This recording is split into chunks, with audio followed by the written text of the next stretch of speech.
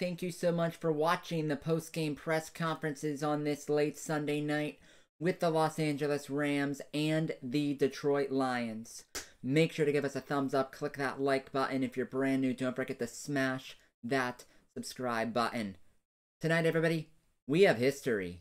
For the first time in 32 years. The first time in my lifetime, the Detroit Lions have won a playoff game. Out of the games so far on Super Wildcard Weekend, this is by far the best one and the only close one so far. And the margin couldn't be any closer than it was.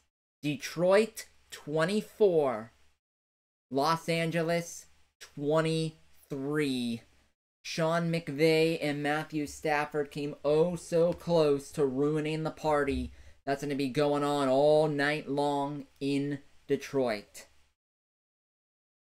This football game was a tale of two halves. The first half was all about the offenses, haymaker after haymaker to the opposition. Score was 21-17 at the half. There were only 9 points combined in the second half. The defenses had their turn to take over the show in the second half, and the Lions did just enough to squeak by. The offense on the final drive got just enough, got the first down at the end to be able to run out the clock. Everybody, the Rams season is over. We'll make sure you hear from Sean McVay and Matthew Stafford. The Lions, their season is continuing. The NFL released the schedule for the divisional playoffs. The Lions will play next Sunday, 3 p.m. on NBC.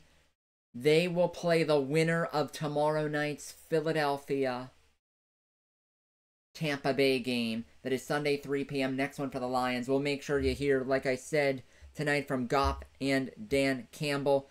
Jared Goff was great when he needed to be tonight. And sticking one to McVay for the trade. Jared Goff, very efficient in this football game. 22-27, 277 yards, 1 touchdown, no pick. Amon-Ra St. Brown was doing his thing to the tune of 7 receptions, 110 yards. Rams offense was very good. Stafford was great in his return to Detroit. 25-36, 367 yards, 2 touchdowns, no picks. The Detroit defense, they took Cooper Kupp away, limiting him to only 5 receptions for 21 yards. But they stopped him at the expense of letting Puka Nacua go off. And that's exactly what he did. Nacua went off for 181 receiving yards and a touchdown. Was just a warrior all night long. Puka Nacua, he put his body on the line. And it just wasn't enough for the Rams to get a win. Everybody, you got to give the Rams all the credit in the world here. They gave everything and then some.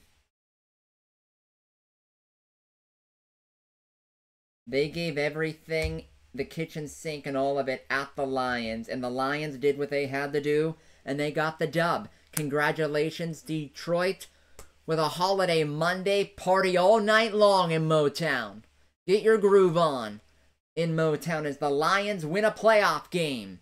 Stop the press. The Lions win a playoff game for the first time in 32 years.